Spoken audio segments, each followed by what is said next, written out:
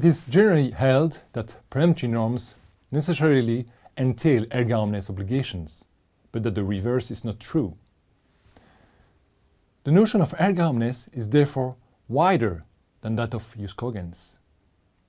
In any case, the notion of obligations erga omnes is also used to refer to fundamental obligations.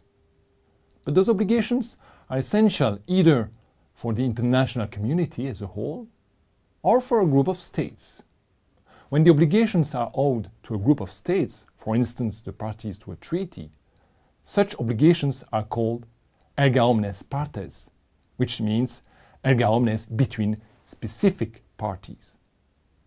The concept of obligation erga omnes is specific to the law of state responsibility. Under that law, an obligation erga omnes may be defined as an obligation owed to the international community as a whole or to a group of states in case of obligation erga omnes partes. What are the consequences of a rule being erga omnes?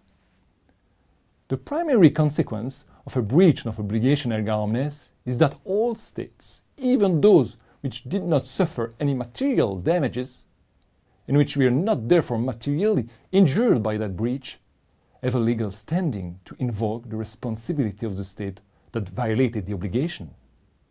Imagine that the state commits genocide in a neighboring country. All states, even those that are not affected by the genocide, may legally invoke the responsibility of the state which has perpetrated the act. They may also require the cessation of the violation, some assurances and guarantees of non-repetition, and ask reparation in the interest of the injured states. Let's now analyze whether IHL norms may be considered as peremptory norms and entail erga omnes obligations.